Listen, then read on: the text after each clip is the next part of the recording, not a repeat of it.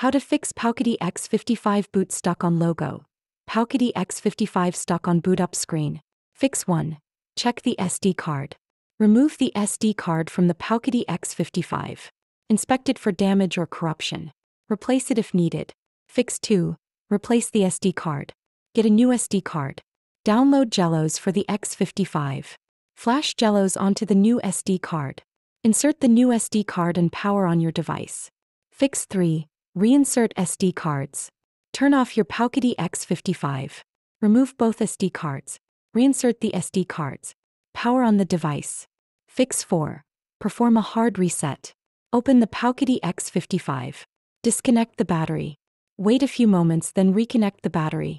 Try booting up again.